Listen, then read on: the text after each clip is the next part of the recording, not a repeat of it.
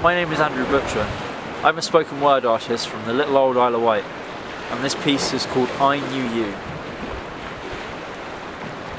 I would say that it didn't hurt to part, but you'd only see right through me.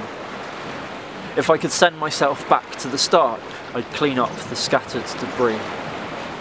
With time and change walking hand in hand across these sandy shores, the ocean must play its part in closing certain doors.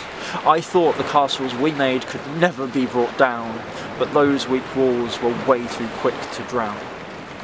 Pick up the ashes we left behind from the places we knew and loved. Bottle them up in a deadlock jar and hope that they don't budge, because all the things we saw and did can never be replaced. Not your beaming smiles, flawless charms, or the problems that we faced. Why I didn't prepare for this day, I'll never really know. I guess I thought I loved you too much to ever let you go. But now I need to take a step back, not into the past. I need to build up stronger castles that I know will last. Pick up the buckets, the spades and hats from the places we knew and loved. Bottle them up in a deadlock jar and hope that they don't budge.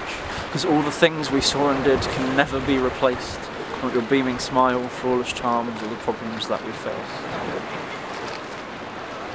I could pick up that deadlock jar and take a peek inside, but now we've parted, it'll only make me want to hide. Amongst the sun, the castle and spade are dark memories that will never fade.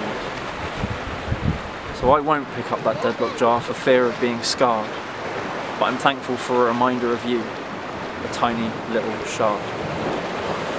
Pick up the ashes we left behind from the places we knew and loved. Put them back where they belong and hope that they don't budge.